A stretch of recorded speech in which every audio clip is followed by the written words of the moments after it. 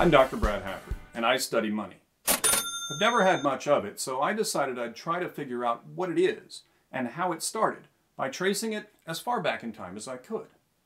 I'm an archaeologist and an economic anthropologist, so I don't study how to make or invest money, but rather how it came about and the forms it has taken from the ancient past to more recent history. In previous lectures, I've gone over some pretty big questions. What money is, why it's so hard to pin down to origins, and some theories of how it may have developed. Mostly, I've focused on physical representations of abstract money, for which I use the related but different terms, currency and coin. Because these are physical things, they're easier to locate archaeologically than ideas are, especially in a time when there was little or no writing. In these investigations, I've shown that coinage entered our history around 600 BCE, but that currency was around at least by 3000 BCE. Money is essentially a way to quantize value, so it relies pretty heavily on measurement. Coins eventually become standardized enough that people could simply count them out, but currency was not stamped with its value or guarantees, so it had to be evaluated separately, often by weight. This means that standardized measures become of utmost importance in understanding early currencies, and consequently, balance pan weights have become a particular focus in my work. But weights in the archaeological record are not always recognized, and so I've spent countless hours going through various stone objects in museums looking for ones that might have been weights. This has led me to find many objects that are similar to weights but don't fit into a system and aren't quite right in their shapes either. Even though many of these objects turn out not to have been weights, they are extremely interesting in their own right. Most of them are what archaeologists categorize as tokens or gaming pieces. Such objects appear in the record long before coinage, before strong evidence for currency, and before writing. I'm convinced that they were initially used for accounting. So, even if they weren't currency, they were used to evaluate goods or resources, and thus they might indicate the existence of a kind of abstract money. More specifically, they mark the beginnings of standardized measurement and mathematics, and they eventually lead to writing. They also have a strong social aspect as reflections of increasing divisions in society. Most people didn't understand the magic of accounting, and there's evidence that those who did rose to become the elite. Or at least that's how my theory goes, and why I'm titling this episode, When Accountants Were Kings. We don't know when people began to count. Humans probably had a general sense of number in their earliest existence. Languages tend to express general numbers as 1, 2, and many. Understanding and breaking down the many category is the magic of accounting. Tokens found in the archaeological record show us that people were counting long before they were writing. In the Near East, the use of tokens began between 9,000 and 10,000 years ago, not long after the domestication of plants and animals. At first, they were mainly made in a few basic shapes: spheres, rods, discs, and cones. Today, we might think that each token shape would equate to a position in a numerical system, say ones, tens, and hundreds. But that requires an abstract understanding of numbers. Counting at first was connected to the thing being counted. In other words, people may not have understood the idea of 3, only the physical reflection of, say, 3 sheep. This is known as concrete counting. Each shape may have represented a specific commodity, and there were very few commodities being traded at the time. As communities grew and the number of available commodities increased, more tokens of different shape became necessary. And archaeologically, we find that after about 4,000 years of basic token use, complex tokens began to appear. These are more unusual forms, but they're also basic forms that have incised patterns. Almost another 1,000 years go by, and then we start to get tokens impressed into clay, sometimes alongside the earliest writing. In fact, tokens may have influenced the development of cuneiform writing around 3500 to 3200 BCE. Such is the theory of Denise Schmont-Besserat, and at least in general, it's likely to be correct. But Schmont-Besserat believes that concrete counting reigned supreme until writing was developed, while I feel that a basic concept of abstract numbers may have arisen long before writing, though probably only among a small subset of the population. Concrete counting did occur and was likely the main form for thousands of years. For example, a hollow clay ball known as a bulla was found in the 1920s. It was inscribed on the outside with early cuneiform that lists 49 animals, a record of Zikaru the shepherd. Inside the ball were 49 clay tokens, each representing one animal and confirming the deal in a kind of double entry form. But numbers, when they run into the thousands or the hundreds of thousands, concrete counting becomes very cumbersome.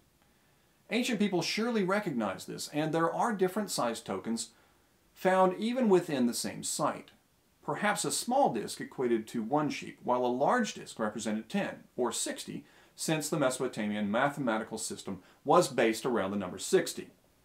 The shape might still be connected to commodity, but the size could be connected to an order of magnitude, showing a general sense of abstract counting. At Tepe Gawra in northern Iraq, spherical tokens tend to group in smaller, around 20 millimeter diameter, and larger, around 28 millimeter diameter sizes. And Schmont-Besserat states that small and large measures of grain were counted with tokens in the shape of cones and spheres.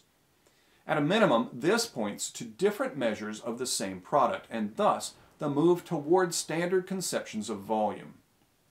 The earliest numerical systems on the earliest tablets are complicated, keeping track of not just commodities like grain, sheep, and beer, but also of measures like length, area, and perhaps weight. I don't believe these systems were created at the same time they were written down, but that they were developing and practiced much earlier. In other words, I believe that the calculation and measurement had been conducted for hundreds, perhaps thousands of years, with tokens. This long-term use of counting stones developed into different measurement systems that were eventually used on written tablets, with symbols that looked a lot like discs, cylinders, and cones. Evidence of the use of tokens as accounting tools can be found, or at least surmised, from the evidence at Tel Abada, a site in central Iraq. Here, archaeologists found storage rooms dating around 4400 BCE that contained groups of clay tokens stored in bowls. They were of mixed basic shapes, but not the same shapes or numbers in the different rooms. It's possible that this was a record left with the stored commodities after they had been counted and before the door was sealed. When the door was opened again, as needed, the bowl could be removed by an accountant, who would then know the count inside the room. They could then add or subtract from the count as items were removed or added. This would imply that the different shapes represented not commodity, but pure count, with shapes describing orders of magnitude up to 60 cubed, well into the hundreds of thousands. The alternative explanation is that only a few commodities, one for each token, were stored there, and that they were of all different types in the same room rather than one room for each commodity. Doesn't seem as efficient. Similarly, at Tepe Gawra in northern Iraq in a period around 3800 BCE, there was a large building that archaeologists dubbed the Roundhouse. It seemed to serve an administrative purpose, with its primary use being to store grain. In some storerooms in this building were found charred grains and tokens in basic shapes. Many tokens were found at Gawra, and some were found in graves. This, and the fact that many at this site were made of stone rather than clay, led Schmont-Besserat to suggest that it was a special case where tokens were prestige markers rather than counting tools. But I believe they were counting tools that were also prestige markers, demonstrating the importance of the ability to understand and manipulate numbers. 9 tokens were found in a child's grave at Gawra. In fact, they were at the child's hand. This fostered the belief that they must have been gaming pieces.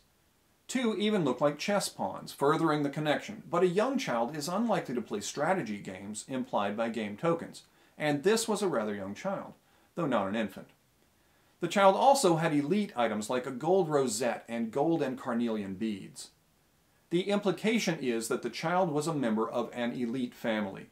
At this age, They could not yet have distinguished themselves with deeds that would warrant gold items, so the status must have been inherited because of the importance of the family. Perhaps the tokens were a declaration that this child was destined to become an accountant. Through that association, the child was particularly important. But why was accounting so important? A society needed to know how many resources it had available to survive winters and even more severe times when harvests were poor. Pooling together was a way of staying alive. But as certain people came to understand how much the entire society had, they may have become particularly important. Not only were they the ones to take in the surplus for storage and to dole it back out as needed, but they understood how to do that in a way that would keep the community alive. They became vital to survival of the group, and they might also have had the ability to withhold, to grant extra, or otherwise to cheat the system.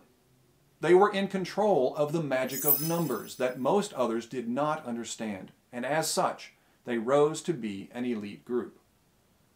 And did I mention that this same period where writing is developing is also the time when kingship and state-level society developed? Accountants may not have become kings, but whoever organized the accountants apparently did.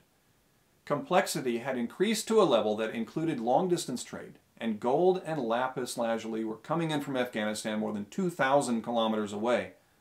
Large numbers of commodities were being tracked in this expanding economy, and it was becoming a bureaucracy under a centralized leader.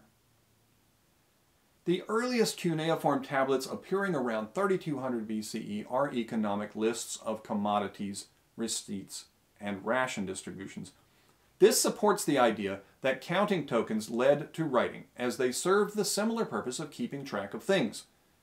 Symbols on clay would allow for a more concise record than a large group of tokens. So the theory is that basic tokens were augmented by complex tokens to record more things. Then writing replaced tokens as a more efficient method of accounting. Did currency play a role in all of this? It's hard to say. There may have been some local commodities that were accepted in a variety of trades, but a standardized currency had probably not yet arisen.